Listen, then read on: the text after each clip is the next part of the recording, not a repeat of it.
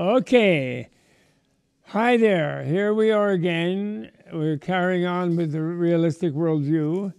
And typically, in the context of teaching people how to open their minds and to find real happiness, we spend a lot of time talking about how they're not open and how miserable we are. But that's very important, because we have to see the situation honestly and face the facts. Really, they're not noble truths. They're friendly, fun facts. And then we will be able to improve the facts, and we'll come up with better facts. That's what we're doing. So wisdom is bliss, ignorance not so much. Luckily, it's to experience reality as suffering is just a mistake, born of our wrong knowing, the opposite of the realistic worldview. So we think we're just stuck this way, and we'll always be that way, and we're separate from everything else, and we may not even be in the world, we may not even exist, and all. We have all these fears. We're told, actually, as a way out that we don't really exist, so we don't really have to worry about it. That's what the scientists tell us. The religious people tell us that we're not really real in this fleshly body, impure fleshly body, and God or Buddha or somebody is going to take us out of this body in some heavenly place just by dying. So, and therefore we're supposed to stay miserable in life, and that's also wrong. So that nothing is wrong and that we're supposed to be miserable is wrong, according to Buddha's discovery, his earth-breaking scientific discovery, achieved by observation, by experiment, by experiential realization of the nature of being one with reality and knowing what it is by being it fully. And that's really interesting. So anyway, when we misknow it, then we're messed up. Such deluded experience is not real reality, where we think we're separate from everything. It's an unreal reality. It's a reality in that we've experienced things that way, like I'm the one and nobody else agrees with me, and I can't get everything I want all the time, and I keep getting what I don't want, all this kind of suffering. It is illusory, it's unreal. Luckily, it has an unreal quality. It is illusory. Reality, the reality of it all is bliss freedom. Indivisible. That actually there's this bliss of not being that. No. Really. It's like, you see yourself in the mirror, and it's not some person through a window on the other side of the mirror. You know that that's an illusion, and you see yourself looking all miserable. But actually the reflection is not miserable at all. The reflection is just a reflection. It's illusory. But I think I'm the real thing, and so I really am miserable, I think. But in one way, I'm a reflection of my misknowledge already. I'm misknowing myself, whereas I'm actually just a mirror reflection of habits. But I'm misknowing as if that's the absolute thing, the way I feel I am. All right? So that's my deluded experience, but it's an unreal reality. It's illusory. Reality is bliss, freedom, indivisible. Free of the illusion of the freedom is the mirror surface, and the bliss is the joy of being on it. Free of the illusion of the alienated self. You know, with mind and body, physically you know it too, that you have always been sheer freedom, which you have either suffered or enjoyed as a wholly relational, loving, selfless self. Right? You suffer it when you think you're just an absolute and nobody's taking you absolutely seriously. You enjoy it when you realize you're relational, and that therefore you're completely interconnected, and you become loving, and you become, in a way, self-transcending and self-opening at all times, and then you melt into it and you become happy. When you fully experience the nature of the world, no longer separating yourself from all the other, i.e. the not you world around you, you find real bliss, and you never again really suffer. So that's the Buddhismic experience, which is truly realistic.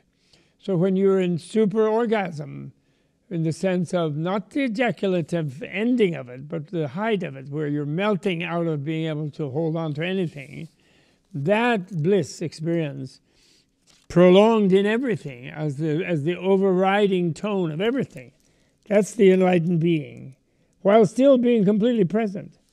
but seeing it like mirror reflection. Everything is reflected in the mirror surface of your bliss, your freedom, and therefore you're in bliss at all time, although you can be completely engaged with other beings' sufferings, even empathetically feel them, like you can look very carefully in the mirror and you can see some flaw on your cheekbone or something to pick at. You can see it very clearly, even though you know that what you're looking at there is not it. Since Buddhism is realism, the Buddha's enlightenment discovery is that of the true nature of reality, and thus is a scientific discovery. Now, for you to really get the impact of that, because you know what, we really believe when the scientist says, oh yeah, we evolved from dinosaurs or something, or oh yeah, this is so happening and that is happening. We're impressed. And, oh, there's a bomb just went off, you know. When we feel that, so we feel that they're confirming, you know, because they're describing what we think we're seeing, you see. So similarly, when you have that experience and you really become more self-aware about when you feel really well and at one with life, then you'll realize that you already have somewhere that feeling of well-being and that feeling of all goodness. We all have that blissful feeling somewhere. Therefore, when we're miserable, we're always comparing with the feeling of letting go and floating, you know, in the hot bath, you know. Since Buddhism is realism, Buddha's enlightenment discovery that of a truth, so his science. Therefore, scientific discovery is something we can compare with scientific errors and with illusions and delusions. So something real is discovered, we then accept it, you know. This is really important. We're all completely hypnotized by scientism, by materialistic scientism, that they know everything, and they assure us, and they do this documentary showing that rock bounced over here, and that created the other thing, and Big Bang started the whole thing even. And now they're into 97% of it they never can see. So they're just beginning to look at that. But they don't see it. But they know it's there. Ha ha. It is not a mystical, so it's a scientific, it's not a mystical, otherworldly experience, though it ends up being out of this world. Great. Unworldly great, it remains. It is the full experience of this real world. Here we need to talk a bit more about the physical discoveries Buddha made that are the source of his teachings. Buddha made the most extreme effort to penetrate to an experimental, i.e. experiential insight into the deepest, most ultimate, quote-unquote, absolute, if you will, nature of physical reality. He put his life on the line to do so. That is to say, he faced death and kept his cool, kept his realistic awareness. He thereby discovered what he called the clear light of the void, or the transparency of the void. Not dark, it's just transparent. It's light and dark. The peaceful, inexhaustibly vibrant, yet quiescent energy plenum of emptiness or voidness, which is not really a foundational or underlying reality. Rather, it is the very actuality of reality.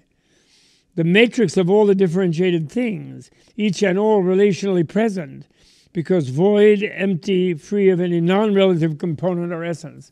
So this is really key. It isn't like we're saying that there's some underlying place of just open space between me and the screen and you and the future and the time difference and whatever it is when you listen to this. That's not it. The clear light is all of it, equal, even in its formulation as a screen and a person and a seemingly separate thing, and air in between them that seems to be empty of anything other than air, open space and so forth, dark space between us and the stars and so on. All of that, the dark space and the star, is clear light.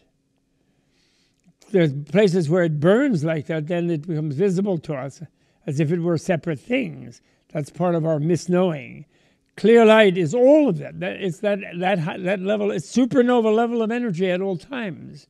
But it's very tricky because it's not super, you know, when you see supernova as an explosive and destructive thing, it's because you think of some difference, some movement, a differential movement of a concentration of energy exploding out into a place where there is no energy.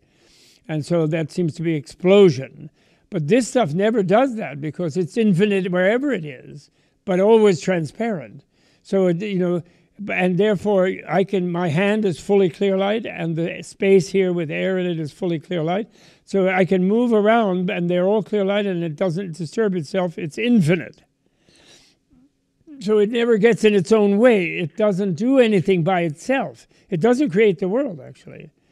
The world is uncreated. It's always been this absolutely quiescent but absolutely energetic thing, and a misknowing being can draw on it to create a nuclear explosion.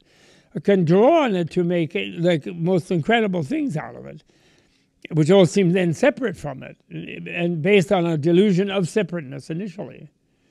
Is actually the basis, and therefore in some sense never really happening, only unreally happening, or illusorily happening, okay? So that becomes then, it gets sort of where words are not adequate. I agree, I understand. So that's why I'm not saying you have to take whatever I say as a dogma, just to keep opening your mind beyond to where you think you can close it. Oh, it's like this, or it's like, oh yeah, it's underneath there's all this infinite energy. No. The surface is all this infinite energy. Surface and underneath and surface. There's all infinite energy. It's very quiet, so you don't notice it. And you are it, actually. It doesn't move because everything is already done as far as it's concerned. But it's inexhaustibly present to any need, any differentiating need. So, clear light of the void, the peaceful and exhaustively vibrant, yet quiescent. So in a way, it's not really vibrant, but that's almost not true that it's vibrant. We are exhaustively vibrant when we get close to it. But it is completely quiescent, energy plenum of emptiness or voidness. But it's not a trapped quiescent, where any aspect of it couldn't move freely without depleting any other aspect of it by some delusory being who's feeling separate. Which is not really foundational. Yeah, I say the matrix. It's like a matrix. That's right. It's like a matrix. But it's a matrix where, whether you're aware of it or not, it's still the matrix. You don't have to be kissed by Trinity, but maybe you do just in general. But to then suddenly discover it as if it was underlying. Once you have discovered, then it's there all the time simultaneously.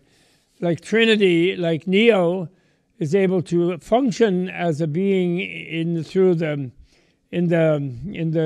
matrix, and yet he's completely aware of the whole code of the matrix. And so maybe Matrix 5 will finally get into the core issues about the seeming reality that seems to be outside the matrix. That's the matrix in who's maintaining that matrix, where the computers are doing to shield the planet from the radiation and so forth, and to keep it warm when there's no sunlight because of the huge cloud from the nuclear war or whatever it was that created the matrix.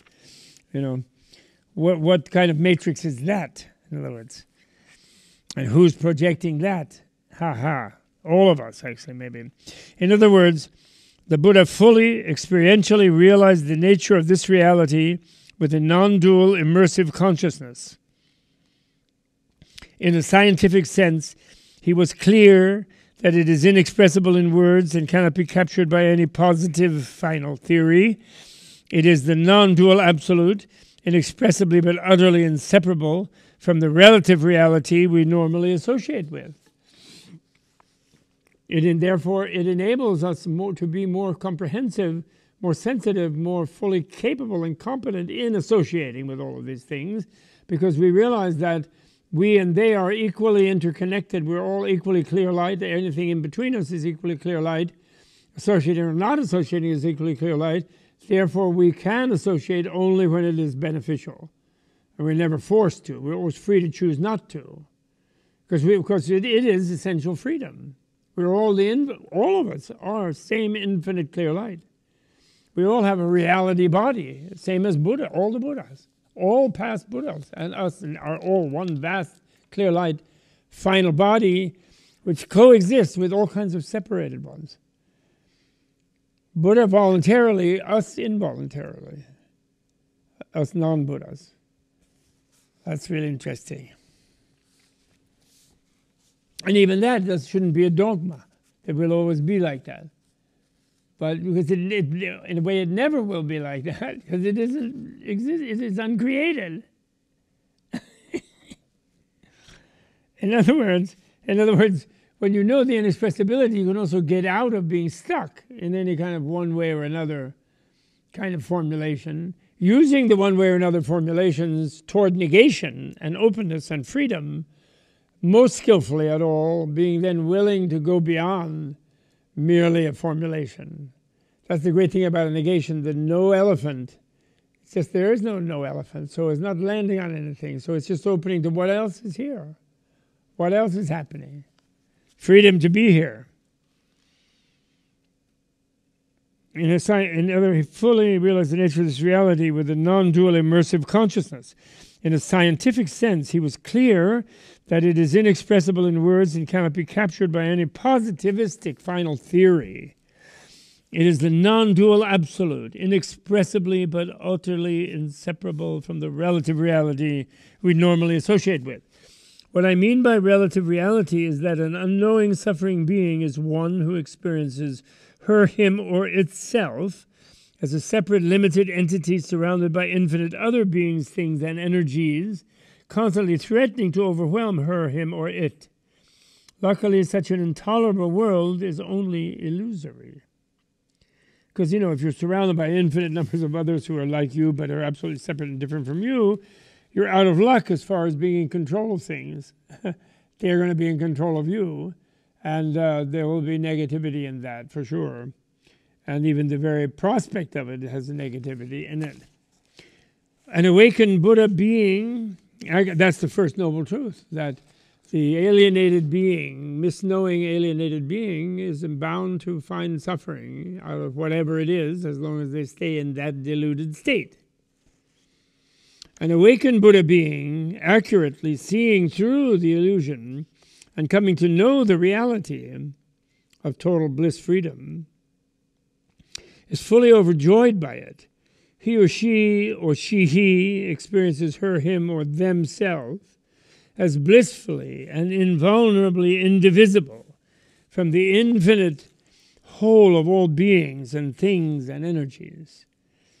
From such an omnipresent, multifarious vantage point, from all directions at once, so to speak, which is of course inconceivable, such a Buddha being can effortlessly shape her, him, or themselves to fit with what all those beings need to perceive in order to open doors for those beings' own deeper, enlightening experience. This is an inconceivable, wide-open worldview from which universal empathy and compassion become totally natural. Meaning, compassion simply is, it's like you don't say, even when I don't slap myself too hard because I feel the pain, so why would I inflict that on myself? So it's unbearable to me to slap myself too hard. And I don't think that's because I'm being compassionate to my leg or to myself. But that is, in a way, compassion. So when you are so empathetic with others that when they feel pain, even the inner angst, existential angst of, Weltschmerz, the suffering of life, or something like depression, etc., you feel that completely. It's unbearable to you as if you were feeling it. So therefore, you will be very skillful in helping them find their way out of it, even though you may not have power. You're not an aspirin pill. You could pray in the future, may I be a barrel of aspirin pills, if that's the best you can think of someone, just having that kind of palliative.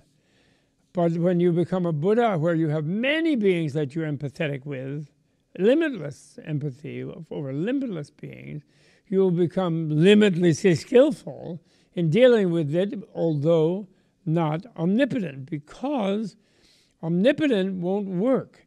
If you try to force a being to open to their oneness with all life, they will feel as if you're trying to depress them, oppress them, squeeze them. They will resist you, and then they'll become in a greater state of tension than they already are with the other world.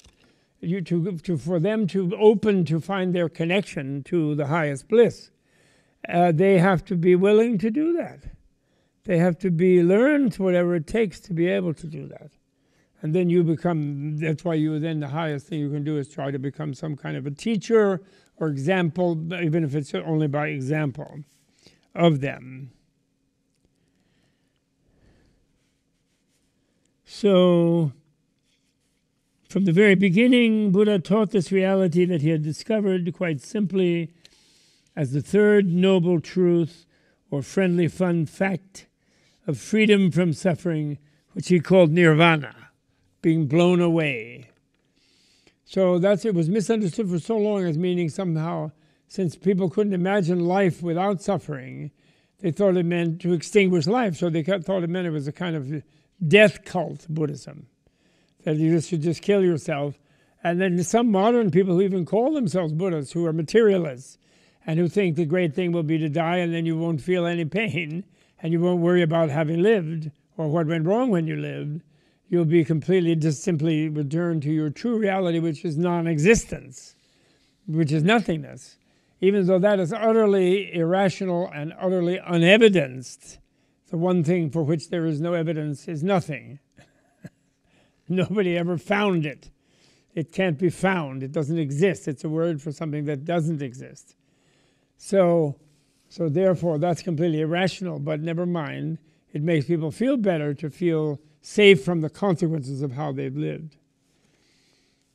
And they thought that's what nirvana was, so they thought Buddha prediscovered our non-existence, and then words like selflessness, soullessness, never mind noselessness, earlessness, eyelessness, lifelessness, deathlessness, never mind all the more complicated ones, but the lack of this and that, they thought it was the same, and it isn't.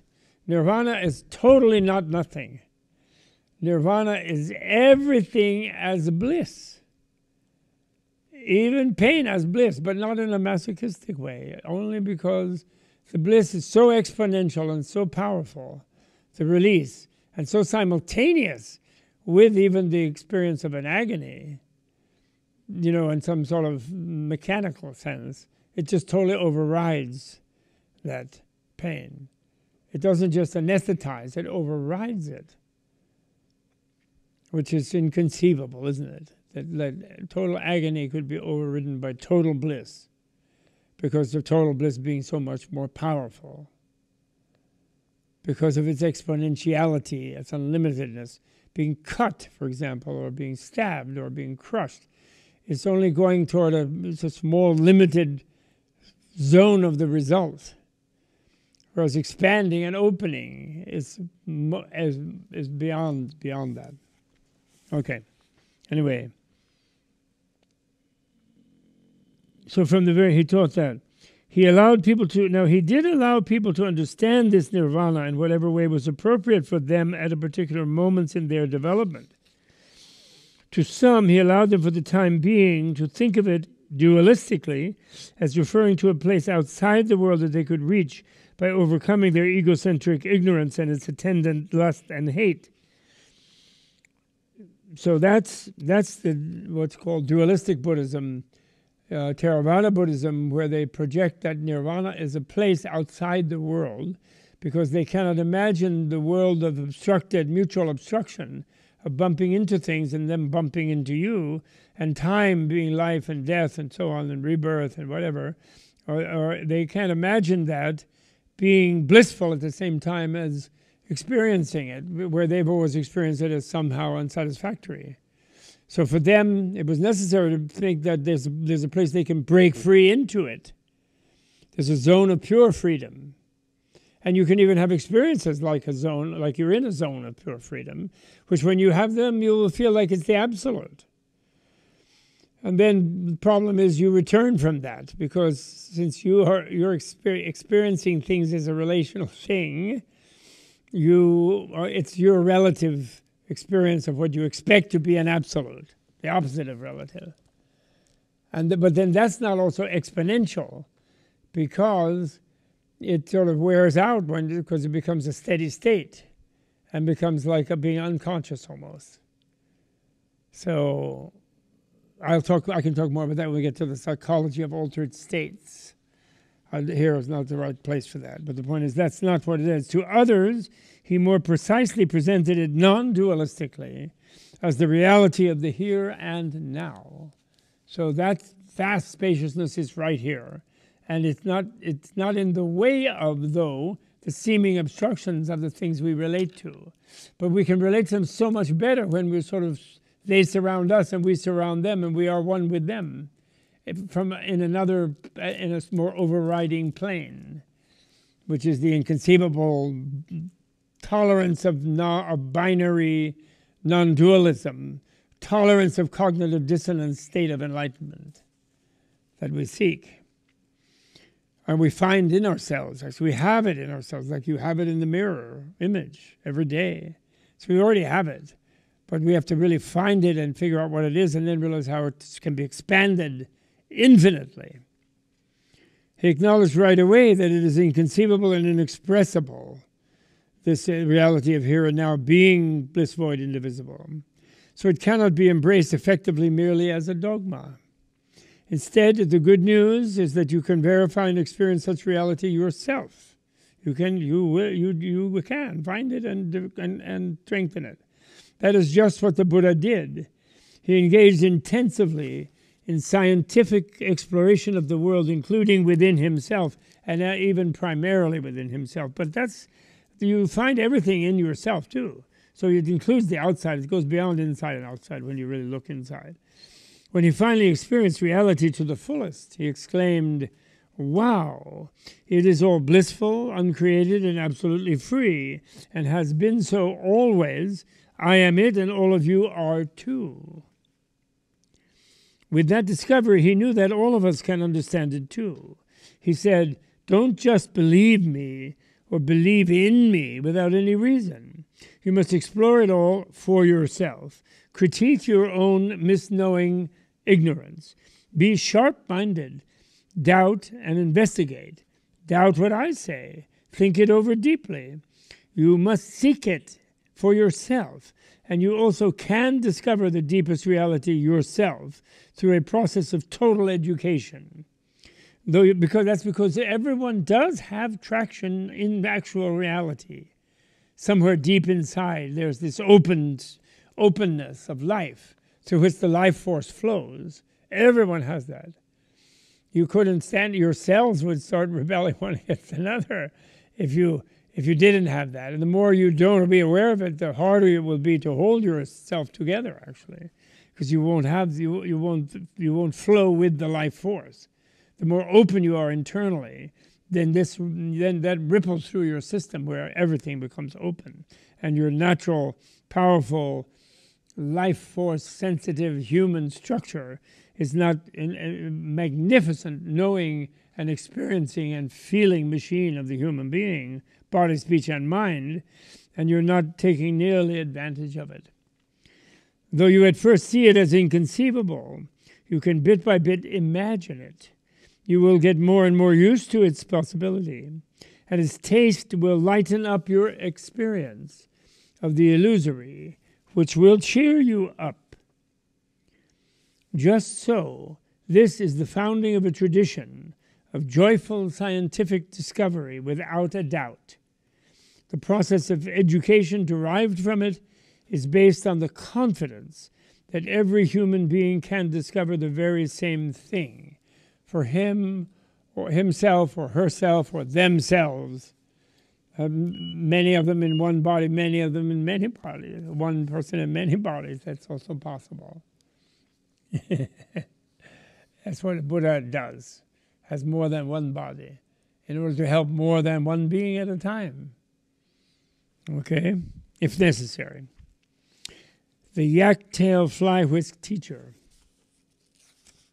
We'll forge into this, although we won't have time to get all the way to the end.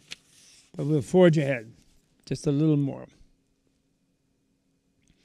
About 15 minutes. I love the wonderful Chan Zen story from the Blue Cliff Record, Thomas and J.C. Cleary translation. I just love it. The late Thomas Cleary passed away, but he was a junior student colleague of mine in at Harvard when we were getting our PhDs, and he became the greatest translator from Chinese and Japanese in his generation, sort of close to mine, I believe. and really outstripping everyone else, I really think. But academically also very sound. And lost track of him toward the end, and he did pass away, sadly. But really, truly great. And his Blue Cliff Record translation is just outstanding that he did with his brother, one of his first major works. It is a story of the meeting of Baijiang and his teacher, Master Ma, which Baijiang told to his newly arrived, soon-to-be chief disciple, Huang Bo. Chan masters, the Chinese Zen masters, or Chan masters, used a yak-tail fly whisk as an authority symbol. You know, they would whoosh around their fly whisk as a kind of like scepter or something. They would give a fly whisk to graduating disciples as a symbol of their having developed some level of understanding and therefore being kind of authorized to teach others, to be of help to others. As Baijiang told the story to Huang Bo, he said, "Now Master Ma asked me to pick up the fly whisk and then asked me, 'Do you identify with this or do you not identify with it?' I answered by putting it back down. Master Ma then picked it up himself, and then I asked him the same question. 'Do you identify with this or do you not identify?' I asked him, my teacher, sort of give and take, student-teacher in the Zen intense way, you know, where they've been meditating for days and weeks and months and years on these very things. Master Ma then picked it up himself, and I asked him the same question. And then suddenly he made a lion's roar, a shout so loud that I couldn't hear anything else for 3 days. Like, rah, you know, like a huge roar. As he listened to this, completely open and empathetic, empathizing with the event, Huang Bo, because he was very open-minded, you know, sensitive. And so his imagination was very powerful because it wasn't tied down on imagining the floor and imagining the tip of his nose and all these things that we daily imagine, you know. So Huang Bo was so impressed that his jaw dropped and his tongue hung down out of his mouth in awe. You know, like without realizing it, his tongue was hanging out, you know, thing, right? Which is a Tibetan, it's an Asian thing in general, but particularly Tibetan, it's like a sign of respect to go like that, stick out your tongue. Baijiang took note of Huang Bo's deep attunement, and said, because, you know, in the Chan tradition, the interaction between master and disciple at a time when disciple has sort of reached the breakthrough enlightenment experience themselves, him or herself, is considered very intense. So every aspect of such an anecdote is itself a teaching. So that's why it's there's so high level intensity. So then Baijiang says to Huang Bo, now that you have heard the great insight and seen the great function of Master Ma, don't you want to be my successor? He says, because he's, you know, he realizes Huang Bo is destined to be his successor actually, but now he wants him to accept it. Huang Bo right away said, no. Continuing, I cannot just succeed to you. He who only equals his teacher's knowledge diminishes his teacher's virtue by half. Only he who transcends his teacher is worthy to carry on the tradition. The common end quote, that's what he said. I love that. Just amazing. The commentator on the text says here that it's, you know, Chinese Chan commentator, you know, he says, to see how father and son behave in that house is to truly understand. And here maybe if we have to need a little historical, sociological, the Chinese family, the father authority in the Chinese traditional family is very, very strong. So for the son to claim in any way equality with the father or even to surpass the father in any respect is considered shocking in the Chinese family structure. And yet in the Chan tradition there, in the supposed rigid Chinese culture that even today the silly Chinese, Singapore and mainland China are running on about how dictatorship is natural to Chinese people and they love it and they should all be bossed around by some higher being in some authoritarian structure, is belied by this massive tradition of Chan in China that was a major thing there for centuries. You know, a millennium, really, more than like around 1,500 years. And still, even today, there's hundreds of thousands, hundreds of millions, Chinese who are still deeply into, it's suppressed by the communists, but they're deeply into Chan, you know. And so to see how father and son behave in that house is to truly understand is very, very deeply meaningful. Here you can see how true Chan and Zen maintain the inner heart of the progressive Buddhist science tradition. And this Chan example, of course, was in the context of the very patriarchal and authoritarian Chinese culture. Confucianism emphasizes the relationships of father-son, husband-wife, etc. And patriarchal authority is huge, as it was in India in Buddha's time as well. So that's really important, you know. I was reading about how the Chinese are trying to pretend that democracy and individual freedom is just a Western thing. Chinese people don't need that, and their own culture is basically authoritarian, and that's really great, and they really love it, and they're fine by it, says the boss, who is the authority. And actually the people are not fine by it, actually. Otherwise, why would they have, for thousands of years, for almost 2,000 years, have completely welcomed Buddhism, which is anti-authoritarian to the max? Why would they have done so? Of course, Buddhism can be perverted and to be sort of condone or seeming to condone authoritarian thing, but not really, not in its educational heart. No way. Luckily, nowadays, sometimes the good teacher is the servant of the student. The key is to practice this concept when exploring new territory or going over something again. Be the student with the beginner's mind, no matter how versed you may be in something. There is always something more to understand, and it is the students who bring fresh insight from their lives. They're the ones who do it. Such insight, the essence of genius, brings new knowledge to the teacher, who then becomes greater in the teaching of subsequent students. This is liberal education, and it is liberating liberal education in what's left of our democratic culture, and liberating education in the Buddhist educational system. The discussion at the round table, liberating, not indoctrinating. Learning is not just the regurgitation of some fixed understanding. Look at even there's authoritarianism even in that word for insight or realization. Understanding, standing under some boss, you know. But never mind, it means aha to us, you know. But it consists of fresh discoveries that converge in a more realistic worldview. After the student reads what is assigned, you have an open discussion at a round table about the subject. It's the idea of equal intelligences meeting. All are learning. In my own history, I have learned more in my role of teacher, many times more, than as an official student, from seeing things again and again in the light of the students looking at things afresh.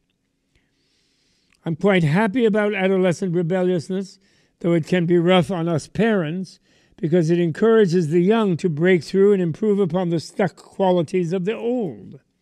The U.S. is such a fit place for it, since it can break through the conservative idea that each generation will be worse than the previous one, that we should preserve the old ways and traditions only, and that the young won't live up to the current generation, which we should not think that way. We should want them to go beyond us for sure. The Buddha himself rebelled as a young man. He left the palace he was raised in and his kingship and the Brahmin priest behind. He said to his father, the king, when he, Buddha, had his first son, which gave the father the license to abdicate and go on vacation, go to Florida, go to an ashram, and leave his son to do the job of being the king. And then Buddha said, no, I will break away from all that. I can, but he did it in the line of what he was taught, trained to be a king, which means to serve his subjects, to protect them, take care of them, and so forth. And when he discovered that the subjects' real problems were death, sickness, aging, and that there was a way beyond that by finding the real nature of all of those things, and there was a way beyond that suffering, when he felt he was not yet enlightened then as a prince, but he felt he could become so.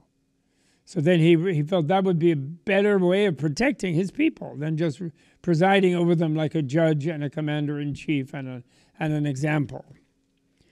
He says, no, I will break away from all that. I can understand things myself. Because the father told him, oh, well, you don't take care of people's deeper problems like death and sickness and so forth, and grief and things. That's what the priests do. That's the job of the Brahmin priest. And that's what the gods are supposed to do. And Buddha said, well, the priests and the gods are not doing a good job because my people are too miserable, and I think I can do better. That's what he said. He had that intuition that he could. He didn't know it for sure, but he was going to darn well try. I can awaken and become enlightened. Then I can truly serve my people and make the world better and not worse. End quote.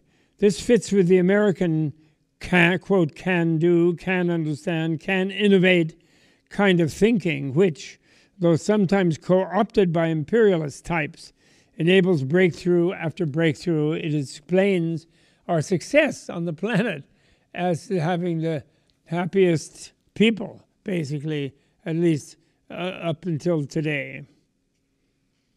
Not complete because we haven't included everybody in it. We still have our native people and our enslaved people under us, and the lower class people, so-called. We're still too castish. Anyway, never mind. Having left his palace life behind for that of a scientist, the Buddha explored reality as it is and made many discoveries, cardinal among them being the reality of emptiness or selflessness. All things accepted in his day, such as the great God Brahma, the creator, so-called creator by those people at that time, and the various impersonal transcendent absolutes, he found them wanting in the sense that they all themselves are empty of any absoluteness, self-subsistent essence, intrinsic reality, intrinsic objectivity, or intrinsic identity. They all disappear under analysis that probes them to the core and finds no thing there. Indeed, it doesn't find nothing, but finds no thing there. Nothing not being a thing. Indeed, their emptiness itself, the freedom from fixed identity, is actually their only intrinsic identity. And that emptiness itself is also empty of its own intrinsic reality. So it's not a trap of a place outside of the relative world. It is the nature of the relative world. Thus everything is only relative, free of any absoluteness. Or you could also put it like saying, its relativity is its absoluteness. Or its absoluteness is its inexorable relativity. You can put it all kind of ways like that, all of which bring you to cognitive dissonance and force you to recreate joy and life and open to life, holding valiantly the tension between two cognitive dissonant things without letting them crush you into depression and becoming nihilistic, and yet without veering to one side or the other in a dogmatic, exclusivist, rigid ideology, being truly, fully, joyously, liberatedly open-minded. That's what it is. The Buddha shared the teachings on emptiness. Okay, well, I don't want to go on because it's been almost an hour. I will just do one more thing. Yeah, the Buddha shared the teachings on emptiness to free us from our habitual entrapment in supposed absolutes, thus showing us how to develop a realistic worldview. As the great Indian poet Matracheta wrote in the 3rd century CE, Buddhas do not bless away others' pains with hands, by laying on of hands, nor do they wash away others' sins with cleansing waters. They don't transmit their realization into others' minds. They free them by showing them their own reality. That's really great. So we'll leave it with that beautiful epigram. Buddhas do not bless away others' pain by laying on of hands.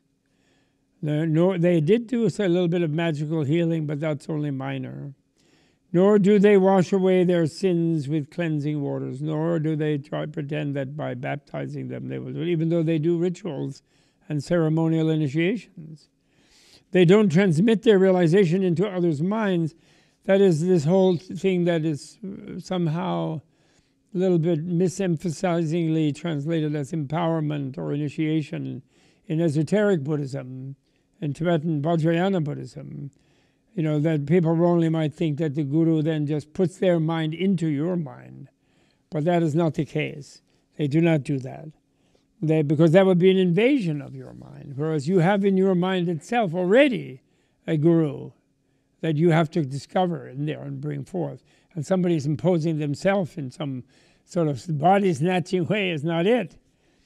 But what the Buddhas do for beings is they free them, liberate them, by showing them their own real reality, what is their own inner openness of mind and openness to the life force and feeling of health and vitality and bliss and joy that is our life force. Okay? So we'll leave it there. We dedicate the merit. May we all quickly become as wise and free as Manjushri and joyful as Avalokiteshvara and omnipresently goody-goody like Samantabhadra, and to be able to help all other beings to be absolutely equal to us and to share in that bliss void, bliss freedom, indivisible, as soon as possible. Thank you very much. All the best. Okay, bye. Ding.